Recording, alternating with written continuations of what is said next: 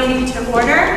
The purpose of tonight's town meeting is for me to ask for authorization to transfer property of the town of Weston and to sign quitclaim deeds for parcels identified as parcels A to Austin Gans, parcel B to Stephen Cami and Therese Cami, and parcel C to J Chadwick and EI Chadwick, all of which are shown on map number 2095 dated November 13th, 1968. Tonight is really just a little bit of housekeeping that should have happened many years ago. There are references going back to 1968 about the town transferring this land to those three homeowners, and it comes as a result of a subdivision that the town wished to create behind the property. These three homes are on a cul-de-sac. Once you cut through the cul-de-sac, you no longer need the emergency the turnaround space for emergency vehicles. So we no longer needed that space in the cul-de-sac. In a letter that former First Selectman George Cadera and Steve Patton from the Nature Conservancy sent in January 1994, it specifically talks about the town transferring this property to these three homeowners, and recommends to Kevin Reed of People's Bank that they sell them enough property to bring their property in compliance with the 2-acre zoning in the town of Weston.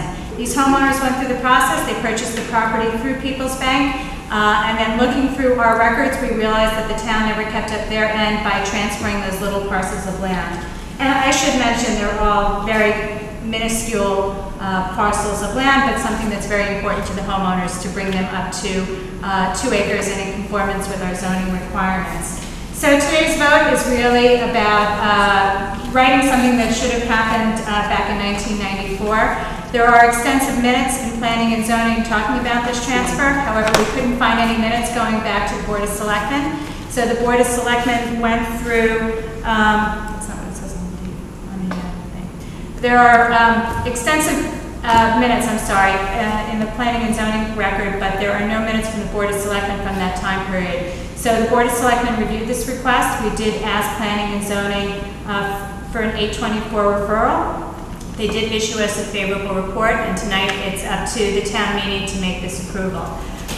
My only part in this meeting tonight is really to get the ball started with nominating a moderator who will lead this meeting. I would like to make the suggestion that we nominate Woody Bliss if there's someone here who is comfortable making that nomination. I nominate Woody Bliss. Second.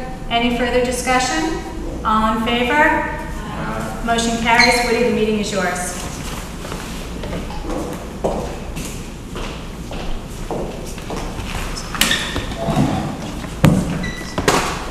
Thank you, Gail, and good evening.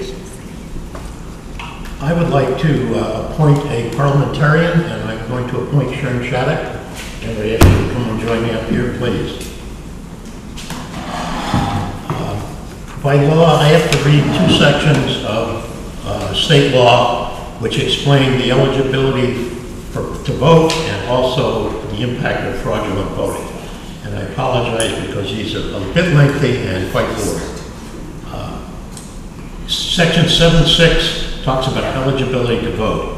At any town meeting, any person who is an elector of such town may vote, and any citizen of the age of 18 years or more who jointly or severally is liable to the town, district, or subdivision for taxes assessed against him on any assessment of not less than $1,000 on the last completed grand list of such town, or who would be so liable if not entitled to an exemption under subdivision 17, 19, 22, 23, 25, 4, 26 of the state statute 12-81 may vote. With regard to fraudulent voting, section 93360, fraudulent voting, any person not legally qualified who fraudulently votes in any town meeting or in any election in which he is not qualified to vote, or any legally qualified person who in such election votes fraudulently more than once at the same election shall be fined not less than $300 nor more than $500, and shall be imprisoned not less than 1 year nor more than 2 years, and shall be disenfranchised. Any person who votes or attempts to vote at any election or town meeting by assuming the name of another who is registered shall be fined $500 and be imprisoned 1 year and shall be disenfranchised. I would ask any working press that's here tonight, I don't see any. Well, I don't see anybody who's not eligible to vote. I want to separate everybody's eligible to vote. I'd also note that Judy DeVito is the clerk of this meeting and will take minutes and provide that. There was a notice of the meeting that was duly published in the local paper, and we could read that call, or I'd be happy to entertain a motion just to waive that call and insert the call of the meeting into the record of tonight's meeting. So if I could have a motion. Second. Second, is there any discussion? Hearing none, all in favor say aye. Aye. Opposed, nay. The call of the meeting will be entered into the record. Let me just go through the rules very quickly for addressing the meeting. First, you need to be recognized by the moderator. We ask you to identify yourself by name and street. And I would note that only Weston voters or their legal counsel or others who have specialized knowledge bearing on the issue at hand may address the meeting. Please keep your remarks brief and to the point, and do not simply repeat what others have already said. You can, if you agree with them, you can just say, I agree with Mrs. Jones or Mr. Jones, and move on.